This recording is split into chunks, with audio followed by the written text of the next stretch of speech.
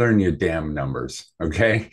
We've had thousands of people come to ShareLingo, a lot of beginners, a lot of basic, a lot of intermediate, a lot of advanced. I cannot believe how many intermediate and advanced Spanish learners still don't really know their numbers. I mean, yes, they know uno, dos, tres, cuatro, cinco, seis. But if somebody says it's seven and they have to go uno, dos, tres, cuatro, cinco, seis, siete, okay, that's not good. Counting on your fingers is not good. Now, this is super, super important because as you interact with the world, if you go travel, if you're in Mexico, or even if you're local, you're going to use numbers. You use them for shopping. You use them to tell people your phone number, your address. How much does something cost? So learn your numbers the same way that you know them in English, right? For example, if you see a seven, you just know it's siete. You don't have to count uno, dos, tres, right?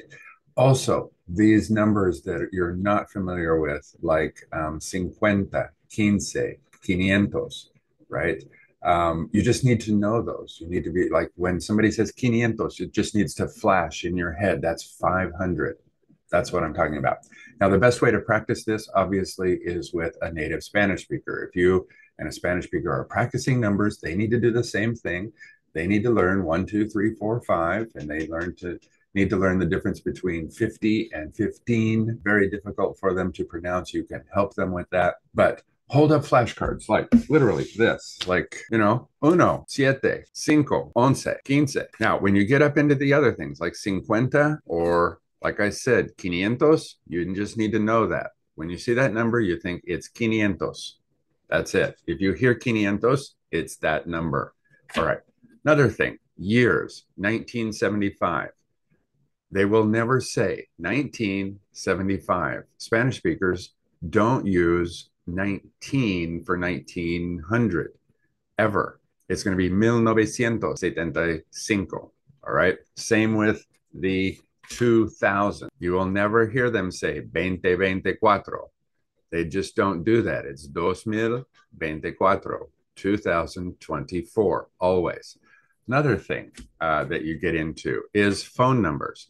If we have a phone number like 303-555-1212, you will often see Spanish speakers or hear Spanish speakers break that up into two-number pairs instead of individual numbers. 303-555-1212, 303, right? 555, 1212. That's what we want to say. But what you probably hear is 30, 35, 55, 12, 12.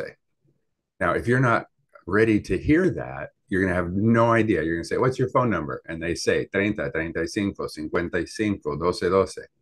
And you have no idea what they just said because that's not what you were expecting. Hold up some flashcards, make some flashcards, practice them with your language partner, and do that. One last thing, you will want to run into money if you're getting a hotel room, if you're buying milk at the supermarket, whatever you're doing. If you're ordering at a restaurant, you need to understand the money. How much is it? 34.18. You might hear something like 34 con 18, right? They say with 18, 34 with 18 cents.